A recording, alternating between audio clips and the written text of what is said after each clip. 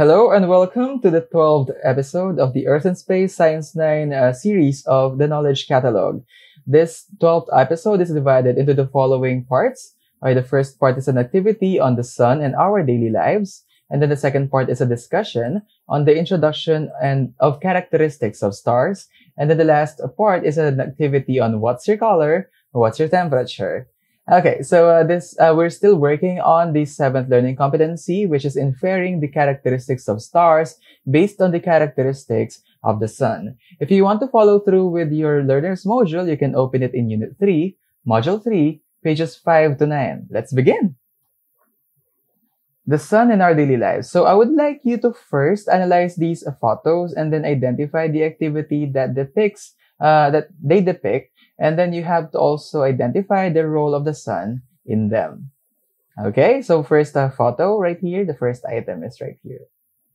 Okay, I'll give you a moment to answer this question, to analyze this photo. For the second photo, we have the following example. So yeah, these are dried goods, no? Mga fish, they're dried. Okay, so what do you think is the role of the sun in this one?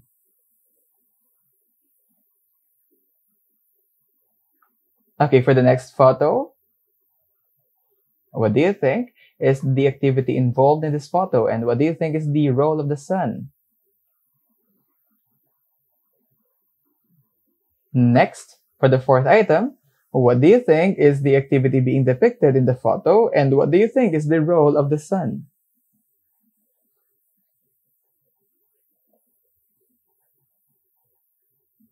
Next. Okay, so I would like you to specifically look at these devices right here on top of the roof. What do you think is the activity being, or what do you think is the concept being told by this photo? And what do you think is the role being played by the sun? And then for the next one, we have the following. So just analyze it for yourself. Okay, so what do you think is the role being played by the sun? And what is this concept that it is trying to depict? And then for the last photo, we have the following. So this is quite obvious, I think. So what do you think is the concept being depicted by this photo? And what do you think is the role being played by the sun? Oh, I hope that you finalize your answers. Okay, let's begin answering them, or siguro giving us an idea on what are the correct answers. For the first one, it is the drying of clothes. Okay, sa laundry line, yung sampayan. And the sun's role here is its thermal energy allows the drying up of these clothes. Okay, para also to sanitize them. Actually, no, napaka-sanitizing, napaka-disinfecting din kasi ng sunlight. Kaya yung bacteria nasa mga clothes natin, namamatay din because of the heat of the sun. For the second one naman, dried fish. So, in order to preserve fish, and in order to make it last longer, pwede siyang i-dry up, and that is something that we can use the heat of the sun for. Okay, so the sun can give us that thermal energy that allows the drying up not just of clothes, pero also of fish to preserve it, to make it last longer. This is very important sa mga places na talagang nagpo-produce ng maramihang fish. Okay, tapos kumbaga they are preserving it so that during those seasons na medyo matumal ang catch, at least may makakain sila. Next photo is ito, clay, pottery naman. So, ang clay, it has actually served so many purposes na. So, sa housing and even sa pots, ayan. So, yung sun, yung thermal energy na ibibigay niya sa atin, it is something that we can use, okay? We can harness to make clay a bit tougher so that we will be able to use it for a variety of purposes. Next, a photo is photosynthesis. Okay, so again, parang hindi ko na kailangan i-elaborate to kasi we're already through with this in the first quarter pa. Okay? So for the next one naman is solar panels. Okay, so solar panels are tools, they're devices that have the ability to harness solar energy and then turn it into electrical energy. Okay, actually chemical energy and then electrical energy. And then for the last photo, for the next photo, the sun, sunlight, okay? It has the ability to allow the synthesis of so many nutrients such as vitamin D, okay, para mas maging stronger ang bones natin, for the functioning of liver, also for the it's also good for the functioning of kidneys. Ayan. And then the next one and the last one is the connection of the sun and greenhouse effect. So the sun gives us its thermal energy, okay, so that we will be able to carry out those processes. And then its connection to greenhouse effect is so big, okay? Yun yung naging last topic natin, di ba? Okay, nung nakaraan. Ayan. So we're done with the first part, activity, the sun and our daily lives. Okay, now, the sun is one of the many stars in the sky. It's just that it is our homie. Siya yung main natin na star, no? So we're all too familiar din naman with the night sky as it is shown in figure number 118. Yung blackness ng void and the twinkling gems that seem to wink at us when we look at them straightly are very familiar to us.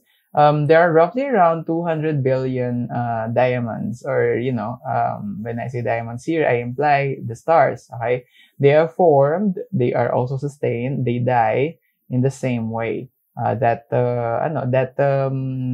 organisms do. They are born.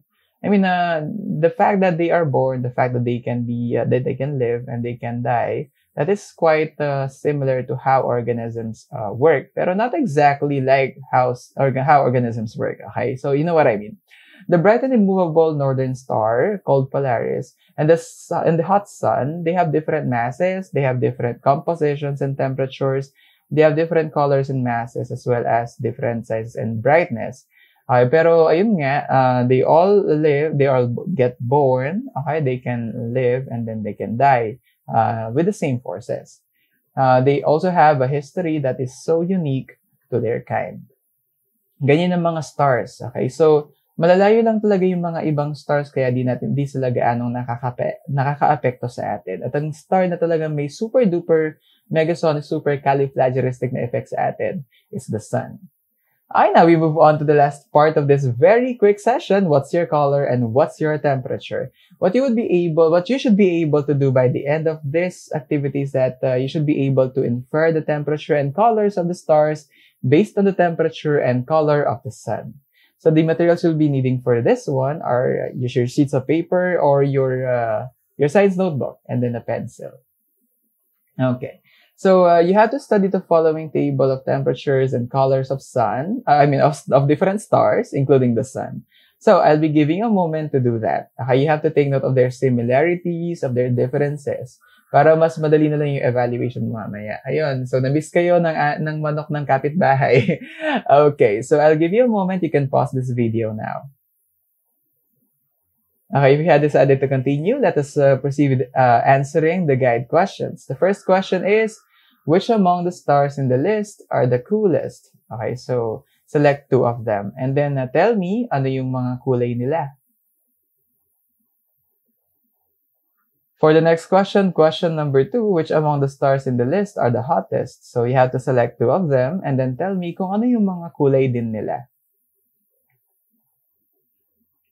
For question number 3, paki-compare mo yung sun with the Polaris, okay, the northern star. So tell me what are their similarities and in what way are they different? And then question number 4, you have to make your own generalization about the relationship of a star's color and a star's temperature. So what I would like to give you as a hint is think of the rainbow. Okay, yung pinakaunang color ng rainbow is red and then followed by orange, yellow, green, and then blue, indigo, and violet. So think of that. Colors and then think of the temperatures of the stars. Go ahead. Are you through? All right, let's now continue with answering those questions. So for the first question, the answers are Betelgeuse and Antares. So they are both red. They are the coolest of these stars. The next one for the next question is Beta, and Spica. So yeah, they are both blue and they are considered to be the hottest in this list. Sana all. Charot. Okay, and then question number 3. Our sun and Polaris, they're both yellow stars. In that way, they're similar. Pero ang Polaris is hotter by around 300 degrees Celsius pa. Because the temperature of Polaris in this table is said to be 5,800 degrees Celsius, whereas the sun only has 5,500 degrees Celsius. And then question number 4, the coolest stars are red and the hottest stars are blue. So as you can see sa rainbow, red, tapos orange, and then yellow. Walang green, okay? Meron lang white and then meron blue. And that caps up, okay, that part of the activity. Now we proceed with the next one. In mathematics, a greater than symbol is like this, and then the less than symbol is like this. So we use these symbols in mathematical sentences. So using these signs, compare the following stars in terms of their temperature. And then you have to write the appropriate sign on the space right here. Okay, and then color the box next to them with their appropriate star color. So what I would like you to do is to copy what is right here, what is shown right here. Okay, so go ahead. Answer this question. Next item, the next and last item is between the Sun and Vega. Okay, I'll be giving you now a time to finalize your answers. Are you ready to check your work? Okay.